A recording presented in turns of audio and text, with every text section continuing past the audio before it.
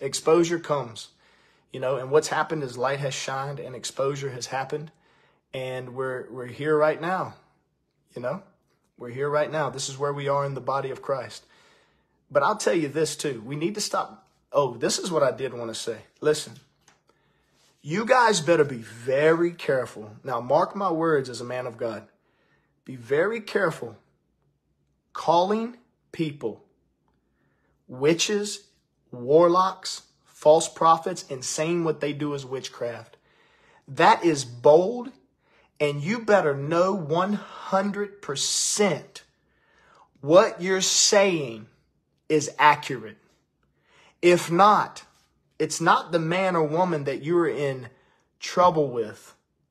It's not the man and woman that you are in trouble with. You are in trouble with God. You're in trouble with God. And I've seen some people be very brave,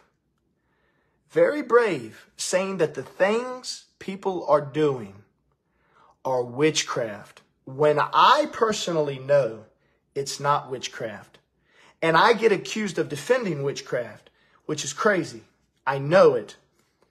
When you call a man or woman of God a witch or warlock, I'm telling you, if you're watching this and you have called a man or woman of God a witch or warlock, right now is your time to repent. You need to repent. Without the proper 100%, they're doing spells. They went and got a warlock anointing and all this. Listen, if you don't know any of that, you better repent. It ain't man that you're fighting anymore.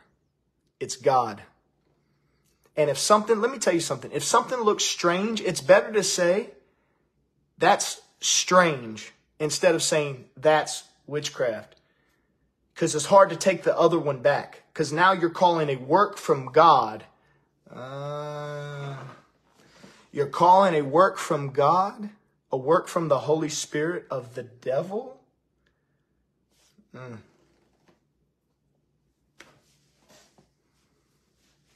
Crazy. A lot of people are dropping these witch, warlock, witchcraft words. And this is biblical. This isn't me. This isn't me. Watch. Either one or two things happen, and this is biblical. Either everything they have is going to go crazy because they put their mouth on God, or they'll completely repent and get a shot. But I'm telling you, I don't care how big the minister is. This goes for me as much as anybody else. This goes for me as much as anybody else, guys. You understand? This goes for me as much as anybody else. Be careful. And people think when I say the word be careful that I'm threatening somebody. I'm not threatening anybody. I'm being serious. Be wary. Be careful. The Bible even tells us to be wary of certain things. Be careful putting things out there and saying something is not of God when it actually 100% could be. Let's bring the Bible into this really quick, okay? Watch this. Moses had a stick, threw it on the ground. It turned into a snake. Moses put his hand in his cloak, took it out. His hand was withered. It was leprous. What else? Elisha, I think, or Elijah, I can't remember exactly which one, threw an axe head, threw a stick in, and the axe head floated. Ezekiel was cooking food over cow poop. Like, what would these people... Elijah hit his cloak on the water and the water split. What would these people say if these people were alive today? What would these people say if these people were alive today? They would call them the exact same thing they're calling many of these people today. They would call them witches and warlocks and say they're doing witchcraft. That's what they would say. 100%. 100%. I get picked on by certain people because of the way I do ministry. Because of the way I minister. I get picked on. But the results don't lie. Fruit don't lie. Fruit is fruit is fruit. Let's say this. What if somebody said, I saw an angel that had eyes all over their body? What if John on the island of Patmos, yeah, Moses lifted up a snake. That's true. And people were healed. What if you heard somebody lifted up a snake? What if John was on the island of Patmos and had a vision, a revelation of the dead, martyred saints? You would say that that's necromancy or something like that. Do you see? But anyway, that's what people would say today because they have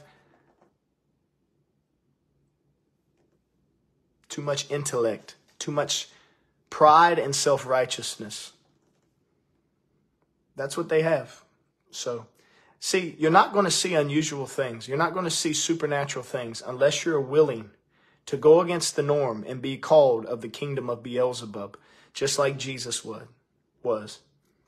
The king of the devil, the kingdom of Satan. Unless you're willing for that to be said to you, you got two choices in this walk. You have two choices.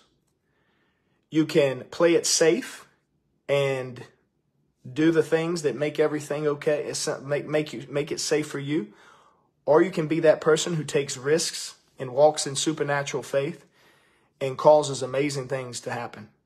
But that's going to come with a price. That's going to come with a cost that many people are not willing to bear.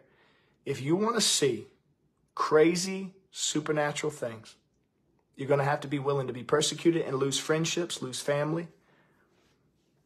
You're going to have to be willing to do all of this stuff. You will. You will. So, it's just funny. It's funny that I see everybody deleting their stuff now. It's funny that I see people backtracking now. They were so attacking me for everything. Secretly, a lot of backbiting, gossip, things behind the scenes, people with strong opinions one way and saying a lot of people really have said Daniel's deceived, Daniel's under a strong delusion, Daniel's seduced. I mean, guys, you would be so surprised at what people have said. People with platforms, people that should know better and have discernment. Daniel Adams is not seduced. Daniel Adams is not idolizing anybody. Daniel Adams is following the Holy Spirit and going in the direction God has called me to go. And it is ruffling feathers because people can't control me. People can't stop me. So I'm going to continue to move forward. I will preach the gospel of Jesus Christ. I will preach the message of Jesus. I will tell people to repent, turn from sin, come into that goodness of God. Walk that holy, pure, and righteous lifestyle. Choose Him and watch and just be filled with the Holy Spirit and walk this thing out and watch Him use you in an amazing, amazing way. In an amazing, amazing way. How much more plain can it get? A seduced man would not be able to say something like that. I wouldn't be able to sit here and talk about something like this, So I'm concerned with a few things. I'm concerned with Jesus Christ. I'm concerned with my family. I'm concerned with the ministry. Everything else is just whatever. As long as,